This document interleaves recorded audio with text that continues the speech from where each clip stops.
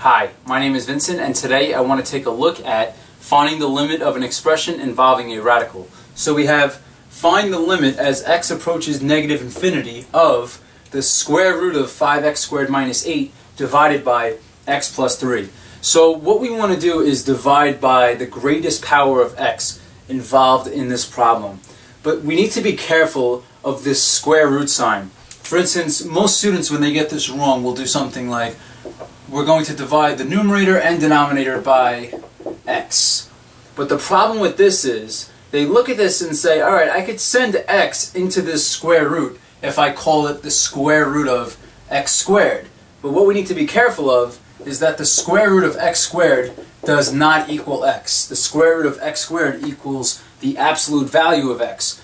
So we need to consider that when we're solving this problem. So instead of dividing the numerator and denominator by x, we're going to divide the numerator and denominator by the absolute value of x. And now what this allows us to do, for the next line, we'll call the next line line 2. We have the limit as x approaches negative infinity, and we have the square root of 5x squared minus 8 divided by x plus 3. But now we have times, we could put a multiplication sign between them. And now instead of 1 over the absolute value of x, we could call this 1 over the square root of x squared. Now we can make the substitution for the square root of x squared. We have to call it the absolute value of x. But now in the denominator, let's leave it as the absolute value of x. So now for the next line, we have for line 3, we could distribute x squared into this radical expression here, because when we're multiplying two radical expressions, they combine to a single radical. So now we could distribute 1 over the square root of x squared, or I'm sorry, we could just distribute 1 over x squared into this expression in here, 5x squared minus 8.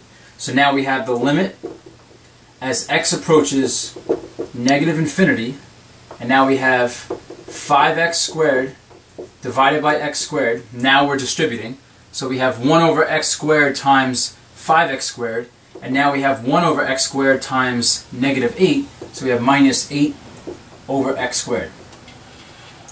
All divided by, and now this is where we need to be careful, because we have x plus 3 times 1 over the absolute value of x. But now, this problem, we're looking at the limit as x approaches negative infinity. So we're concerned with all of these x values to the left of 0. So remember, the absolute value of x equals x if x is greater than or equal to 0, but it equals negative x if x is less than 0. So since we're looking at negative infinity, we're considering all the x values that are less than 0, so we are going to replace the absolute value of x with negative x. So that means for the next line we have x plus 3 times 1 over negative x. So now for the next line of this problem, for line 4, now we have the limit as x approaches negative infinity,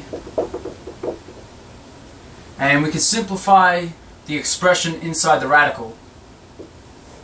So x squared divided by x squared will cancel. So we have 5 minus 8 over x squared.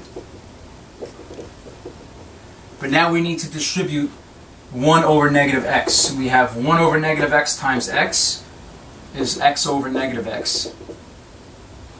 And now we have plus 3 times 1 over negative x, which is 3 over negative x. So we have 3 times 1 over negative x, simplifies to 3 over negative x. So now for the next stage of the problem, we have the square root, or I'm sorry, we have the limit. We always have to write this limit. The limit as x approaches negative infinity. And now we have 5 minus 8 over x squared divided by, and now x divided by negative x is negative 1. And we have plus 3 over negative x. So now we could simplify this limit. Now we can get rid of this limit as x approaches negative infinity because we have enough to solve this problem. So this is equal to, and we have 5 minus, and now the limit as x approaches negative infinity of 8 over x squared is equal to 0. The reason being, this denominator is going to grow pretty large, which will shrink this fraction to 0. So we have 5 minus 0, and now in the denominator we have negative 1 plus, and now the limit as x approaches negative infinity of 3 over negative x is also equal to 0, because as this denominator grows, that's going to shrink this fraction to 0. So now all we need to do for the last line is simplify. We have the square root of 5 minus 0 is simply the square root of 5. And now in the denominator we have negative 1 plus 0, which is negative 1. And now we have 5 divided by negative 1 is simply the negative square root 5. So the limit as x approaches negative infinity of the square root of 5x squared minus 8 divided by x plus 3 is negative root 5. Okay, well this is going to conclude this video on calculating the limits of expressions involving radicals. Thank you all for watching, and I hope that this was helpful.